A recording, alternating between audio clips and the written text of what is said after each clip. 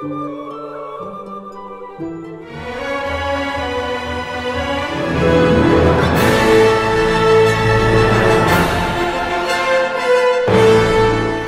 of the most aggravating things that can happen when you confront a person about the pain that they have caused you for their behavior towards you is not getting an apology from them, knowing that they were in the wrong. What's even more aggravating is that when that person likes to flip the switch on you and talks about your shortcomings instead of acknowledging their wrongdoings. Now, the entire conversation is directed towards you, making you out to be the villain, when the conversation started off with just you communicating your feelings and experiences that affected you negatively. Now you're left feeling worse than before, and you're wondering if you're delusional. If you've experienced this phenomenon, then you most likely have been gaslighted. The term gaslighting is a psychological manipulation done by a narcissistic individual, or they don't have to necessarily always be a narcissist, but done by an individual that makes you question your own reality. Here are 8 signs that you have been gaslighted by someone. Number 1, you feel anxiety and confusion. When having a conversation with this person about what they have done to you or how they have made you feel, they divert the conversation back to you and shift the focus and blame you and your issues. This leaves you feeling anxious, and your anxiety is heightened because there is negative energy attacking you. You also feel confused about the whole situation, and you'll start to think, am I taking this too personal? Is this really my fault? No, you've been gaslighted and you've been manipulated. You've been manipulated so well to the point that this person has you questioning your own reality. When that happens, they have successfully gaslighted you. Number 2, you second guess yourself and your own feelings. When you've been manipulated by this person, they have just denied your experience of what really happened, acting as if it isn't a big deal. This makes you view your feelings and emotions in a negative light because they just brushed over everything you have said to them, invalidating your feelings. They may accuse you of being too sensitive, and it leaves you starting to question if you are in fact blowing this out of proportion. Number 3, you feel worse after speaking your truth. When you express your feelings and concerns to this person, you hope that there will be a positive outcome to everything. But they put so much negative attention on you that you are left feeling down, sad, and disappointed.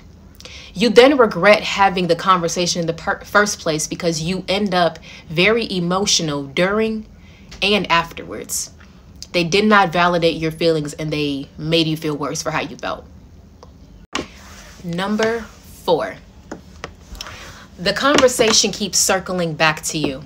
It doesn't matter how kind, polite, and transparent you are with this person, every single point you bring up will result in them quickly throwing shade at you like a boomerang.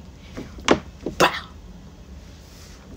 Little to no acknowledgement is done on their end for what you are saying to them about how they have treated you. Every response is in the efforts to take the attention off of them and onto you, making you out to be the villain when you were personally victimized by Regina George. Okay, number 5, you do not feel seen or heard.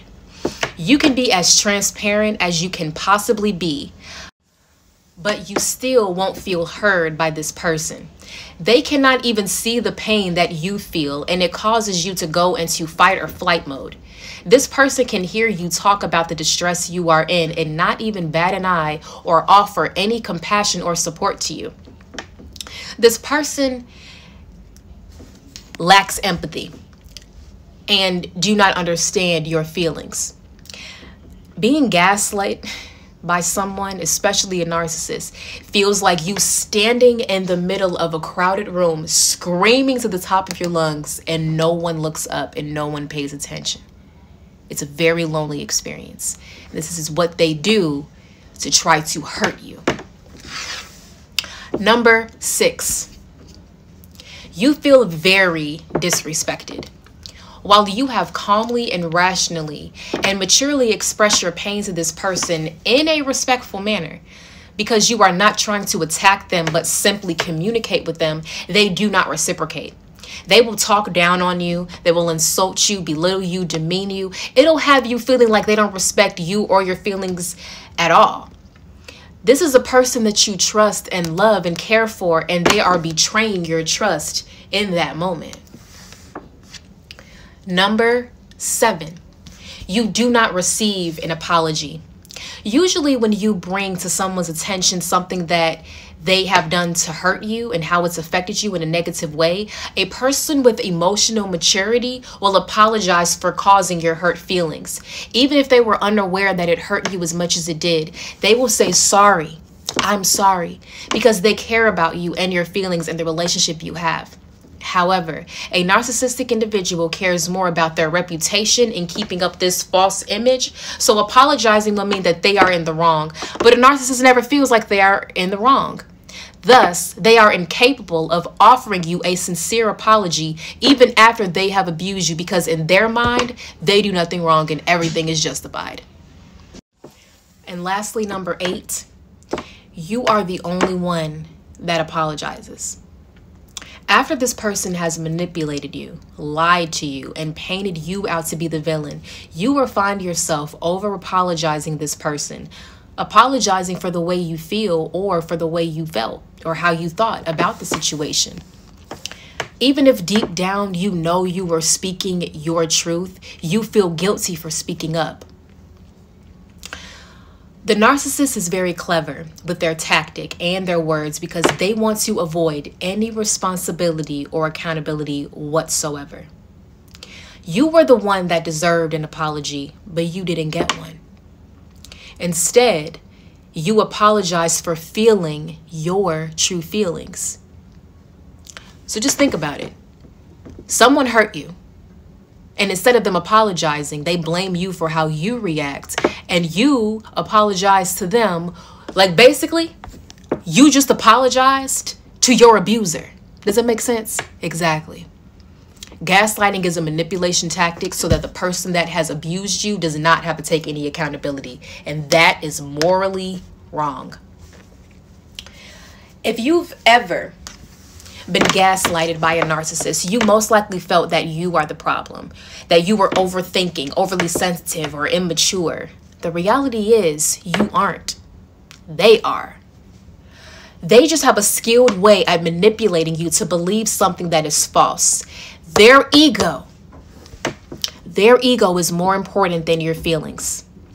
These types of people do not care about you or your feelings, even if they say that they do. Their actions do not back up their words. This is the type of partner or a friend or family member that is toxic, and this will drain you and weigh you down. These people do not deserve your friendship, your time, your energy, your love, your compassion, your empathy, because they cannot even reciprocate it back to you. If you've been gaslighted, that is a sign to cut and run away from that connection, no matter who it is. It's for your peace and your mental sanity. You are better off without them. You deserve people in your life that respect you and care about you and your feelings enough to not go out of their way to hurt you and deny when they know they have wronged you. If you've ever been gaslighted, know that you are not alone. And I truly hope you recognize it and use your discernment and stand firm and strong on yourself and do not allow anyone to gaslight you.